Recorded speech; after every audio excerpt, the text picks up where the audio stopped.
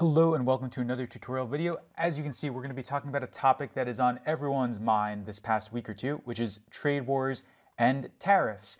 And specifically here, I'm going to address how they might show up in financial models and valuation, which will probably be an increasingly important topic over the next few years.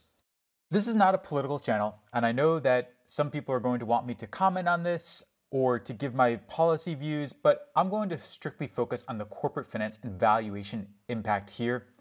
Like any policy, tariffs will create winners and losers, but we're going to focus strictly on the numbers here and what you might see in Excel-based models. So as this trade war begins and tariffs are set to go up worldwide, I think it is really useful to understand their overall impact in finance. So we're going to walk through a few scenarios here. I'm going to use this example of a very recent M&A deal that is highly sensitive to trade because both companies involved in this deal, James Hardie Industries and then the AZEK company, are in the building materials industry, and they either sell building materials for homes or they provide the materials for deck and railing installations and renovations and things like that. But the point is they're both highly sensitive because they're both highly dependent on physical materials to sell their products and services. If you want this tutorial in writing and the screenshots in the Excel model, you can go to this URL. I will pin it below the video. It's on our M&A and merger model page. And if you go to tariff model there, you'll see everything. I'm going to start with the short answer, and then we'll look at some details and different scenarios. So unlike what a lot of online commentators have stated, a tariff is not actually a consumer tax or a consumption tax. Instead, it's better to think of it like an additional corporate tax on imported goods, supplies, and raw materials. So any type of physical product or part or supply that a company imports and then turns into a finished product that it sells. Now, tariffs often are inflationary, which is why people sometimes label them a consumer tax or a regressive tax or a consumption tax, but it depends heavily on the market, the competition, the sourcing for the parts and goods, and also where the company fits into the value chain in the market. Corporate profits tend to fall due to lower gross margins, free cash flow tends to fall. Even the change in working capital can become more negative because of the cash flow impact, because the tariffs are often owed before the company actually completes the sale. In fact, they always are because they're owed when the goods are first imported. So that can create some very negative cash flow situations for companies. Just to show you a quick baseline example here, if we assume, for example, that there's a cost of goods sold increase of 20% due to tariffs, and right now, we are working with a company that has around 35 or 36% gross margins. And then if you go down and look at their free cash flow and EBITDA margins, their free cash flow is around 300 to 600 million. Their EBITDA is about 1 billion to 1.5 billion. If we switch on the 20% tariff here, and we assume that it's just completely absorbed by the company, their gross margin falls to more like 20 to 25%. And then if you go down, their free cash flow actually turns negative and marginally positive in the years after that. And the EBITDA margin falls quite substantially. The EBITDA itself goes down to about 500 to 800 million, down about half from what it was at before. Now, of course, this doesn't always exactly happen quite like this. This is more of the worst case scenario, but this is just an example of how they can affect models. Now, the discount rate also tends to increase because there is more uncertainty and risk when tariffs are in the picture, especially when policies around them are changing very quickly. There is also more inflation potential, although it isn't necessarily always realized. So the bottom line is that many components of WACC could potentially go up as a result. Company valuations are going to fall in most cases because the future cash flows will be lower or could potentially be lower, and the discount rate is often higher. M&A deals will tend to become more dilutive because the acquirer and target's net income and EPS will tend to fall. But again, it depends on the deal structure, it depends on the industries they're both in, and it depends on which company is actually affected more by this policy. So overall, I would say tariffs are quite negative for corporate finance and valuation. Yes, some people, some industries, and some governments may benefit, but if you're strictly looking at this from a valuation perspective, it actually makes perfect sense that the stock market has been crashing as a result of these policies and the uncertainty around them. So I'm going to first explain how you can add tariff support to models, then we'll look at 3 common scenarios for tariffs, and then I'll explain how tariffs might affect M&A deals. So with tariff support in models, you have to think about the potential outcomes. The easiest one is that companies simply have to pay more for the goods that they import, and so their cost of goods sold will be higher. Now, another possible outcome is that maybe their cost of goods sold are higher, but they can pass these higher costs onto customers, and so they raise prices at the same time, and so their gross profits stay about the same. And then another scenario is that maybe they try to do that, but as a direct result of raising their per unit prices, their unit sales are lower. So yes, they can pass on the cost increases, but customers simply stop buying as much. Any company with pricing power will try to pass on the higher input prices as much as it can, but it can't always do this. It depends on how much competition there is, it depends on what other companies in the market are doing, and it depends on how willing and able customers are to actually pay these higher prices. Companies could also easily face blowback in terms of reduced unit sales if customers stop buying or they simply switch to alternatives. So let's go into Excel now and take a look at how to implement this.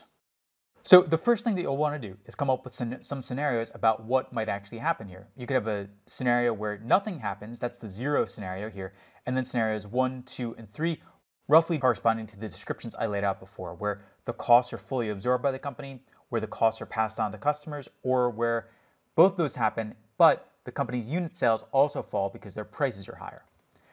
So in the selected tariff scenario input box, you want to use data validation, Alt-DL in Excel, and then go to list. And you want to make sure that you can only select scenarios 0 through 3 right here. And then you can use an XLOOKUP or an index and match function, and you can take the scenario. And then for the lookup array, use these scenarios. And then for the return array, use these areas on the side and copy and paste this down. And you can try changing this just to make sure that these work as intended, and it seems like they do. So that's the first bit of this. And then when you have the financial projections for the acquirer or the target company, or just one company, if you're not working in the context of a merger model, what you'll want to do is have some type of baseline unit economics based on the average price per unit, the cost of goods sold per unit, and then the volume sold. So this company is selling fiber cement because it's in the building materials business. And so we have these numbers up here for our baseline scenario. Now, once tariffs are involved, several different things could happen, but I'll start with the volume side. So if we take the volume of fiber cement sold and then we multiply by 1 plus however much unit sales change by, 0% here, but it could be 20%, that's the first major thing to factor in. Now we also have to factor in what might happen with the average price per unit and the cost of goods sold per unit. I'll start with the cost of goods sold because that's a little bit easier to model. With this one, we want to take the baseline cost of goods sold per unit, and then we want to multiply by 1 plus the price increase. So if we go right up here, the COGS increase, that's the cell that we want, and 608 versus 730, that seems like about a 20% price increase. Now with the average price per unit, several different things could happen depending on the pass-through to the end customer. At a basic level, we want to take this starting price, and then we want to look at the difference between the cost of goods sold after tariffs and then the cost of goods sold before tariffs, and we want to multiply it by the switch that tells us whether or not we pass through these prices 100% to the customers. And obviously in real life, there could be other possibilities. Maybe it's a 50% pass-through or an 80% or 20% pass-through. This is just a simple model and example, but you will see many variations of this where the pass-through differs based on the industry and the company. So we have this. And then for the total revenue, let's take our volume and multiply by our price.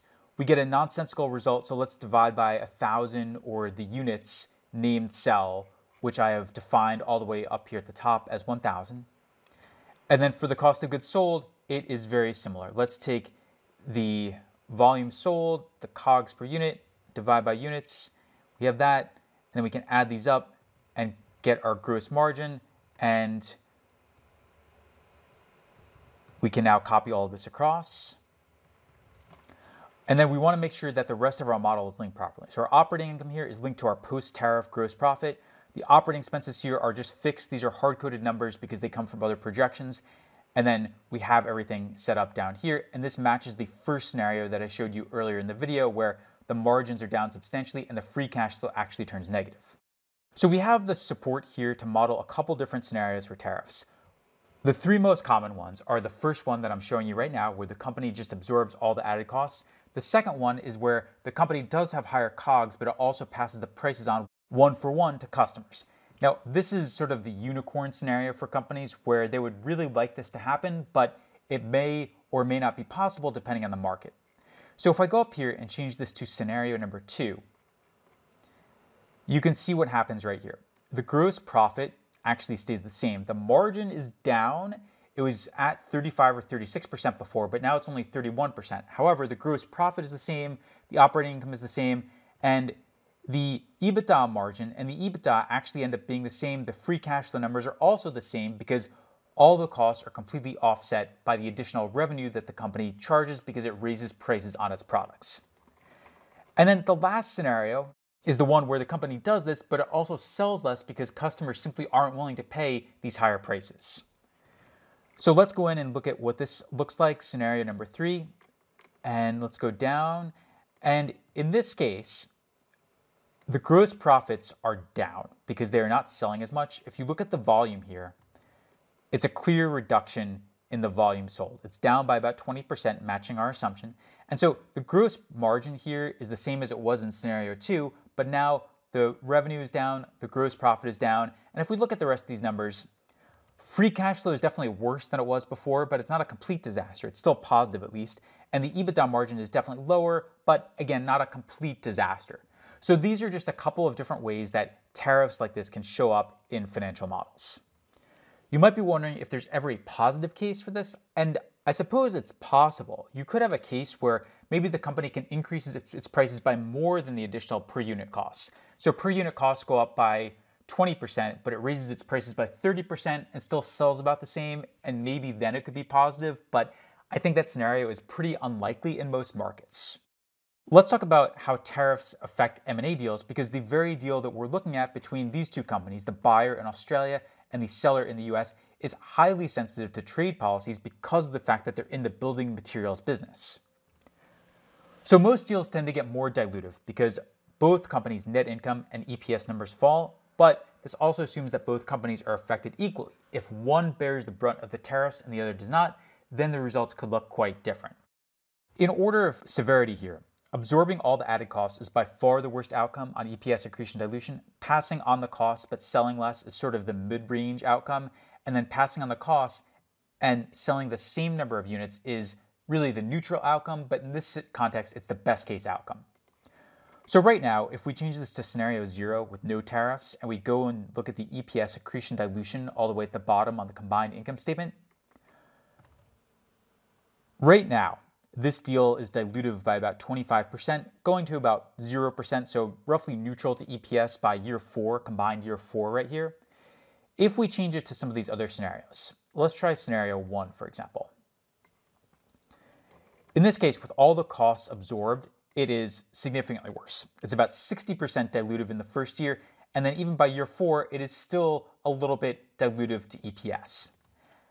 If we change it to the mid-range scenario where the costs are passed on, but the unit sales also fall for both companies, then in this case, it's still worse than the original scenario. It's 40% dilutive in year 1, and then it's still not even neutral to EPS by year 4, but it is a little bit better than that first scenario where the companies simply absorb all the added costs. And then you can look at the impact on free cash flow here and some of the other metrics. The bottom line is that none of this helps. The companies repay debt much more slowly, the free cash flow numbers are worse, and essentially everything here is worse as a direct result of these tariffs being implemented. We didn't look at this, but tariffs could also change the synergies that are realized in the deal, and they could even affect the acquirer's valuation. So if it is an all-stock deal or a deal with any stock component, that could be quite significant. For example, if in this case the acquirer's share price falls by 20%, let's say, and maybe it falls to $22 or $23. This is a big deal because in this case, what will happen is that the shares issued will jump significantly. They were at around 150 or 160 million before. Now this company will have to issue 200 million shares. And even if we ignore everything else, we just go down and look at the EPS impact, it's already more dilutive as a direct result of the need for the company to issue additional shares because its share price is lower, because it has taken a valuation hit.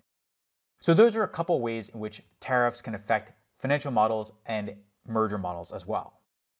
Let's do a quick recap and summary now. How to add tariff support to models. I think the simplest thing is to think through the most common cases where it's a full cost absorption by the company where they pay more in COGS, but they also pass along some or all the costs to customers. And then the last scenario where they do that, but then they also sell less because customers simply aren't willing to buy as much at these higher prices. You have to go into revenue and COGS and factor all that in, and you ideally want to have a pre-tariff and a post-tariff number in your model. The three most common scenarios we just went through, the one where they pass through everything and still sell the same is sort of the unicorn case, but it's very rarely going to happen in real life because most companies don't have that much pricing power. The one where they sell less, but they can pass on at least some of the costs is sort of middle of the road, and the one where they have to absorb all the added costs is the worst case scenario. And those same scenarios apply to M&A deals in order of severity. You can also see effects on the synergies in the deal and the acquire and target's valuations, which could change the EPS accretion dilution as well, especially if stock is involved in the deal. That's about it for this lesson. Hopefully now you have a better understanding of how to deal with this and what to do as you see more and more companies start to report and record the impact of tariffs on their financial results.